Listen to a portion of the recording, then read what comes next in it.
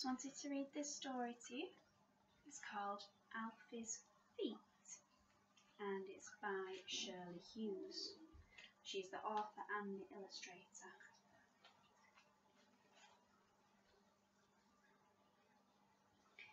Alfie had a little sister called Annie Rose. Alfie's feet were quite big. Annie Rose's feet were rather small. They were all soft and pink underneath. Alfie knew a game he could play with Annie Rose, counting her toes. You know this game?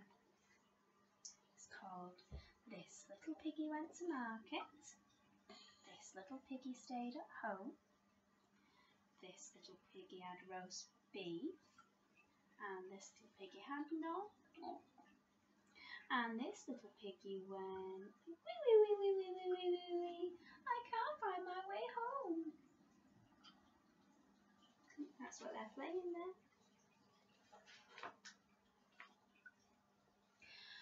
Now Annie Rose had lots of different ways of getting about.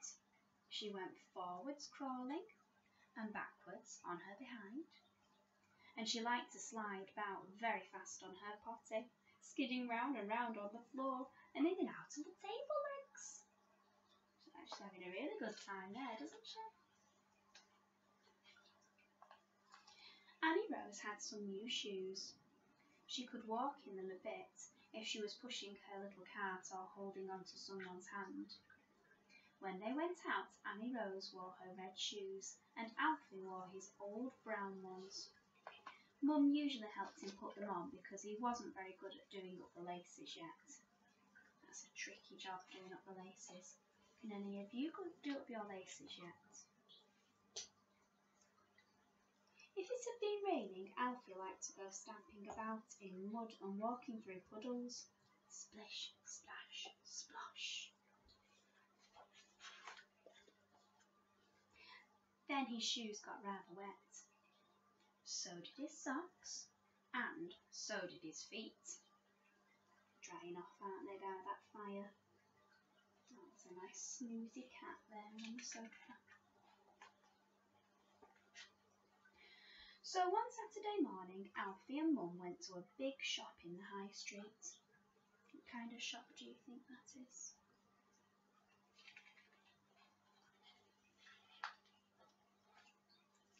They bought a pair of shiny new yellow boots for Alfie to wear when he went stamping about in mud and walking through puddles. Alfie was very pleased. He carried them home himself in a cardboard box. He's very proud of them, isn't he?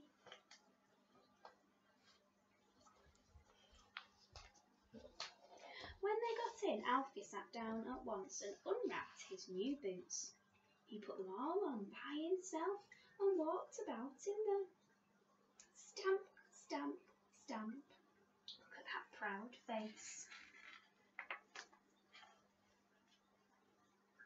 He went into the kitchen. Can you see that? He went into the kitchen. Oh, look at that. Looks like a busy, fun place to be, doesn't it? He went to show his mum and dad and Annie Rose, stamping his feet all the way. Stamp, stamp, stamp. The boots were very smart and shiny, but they felt funny. Alfie wanted to go out again right away, so he put on his mac and Dad took his book and his newspaper and they went off to the park. Why do you think his Wellington boots are a bit funny? Why might they feel a bit funny?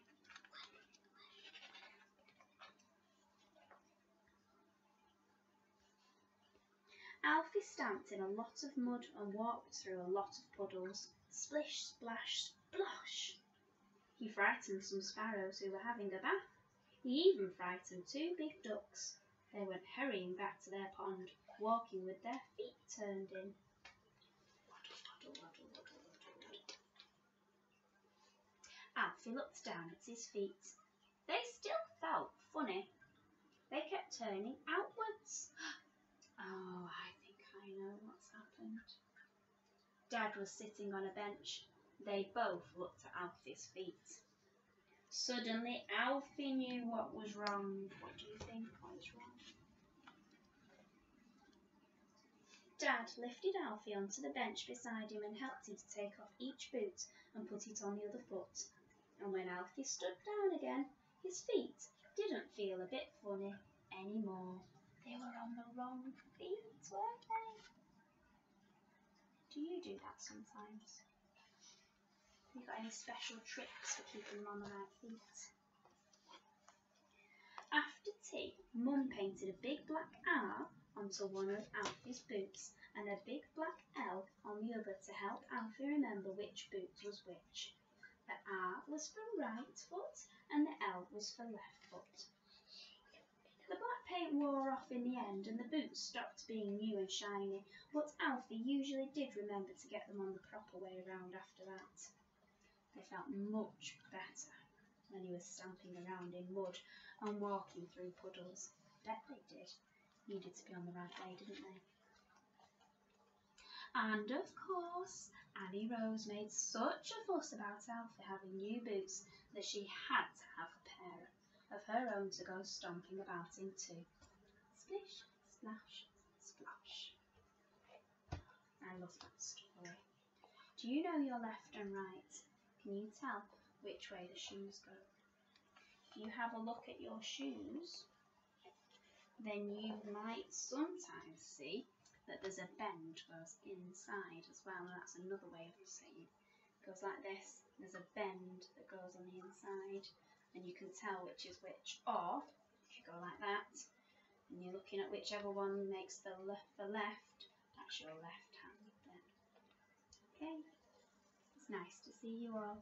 I hope you enjoyed that story.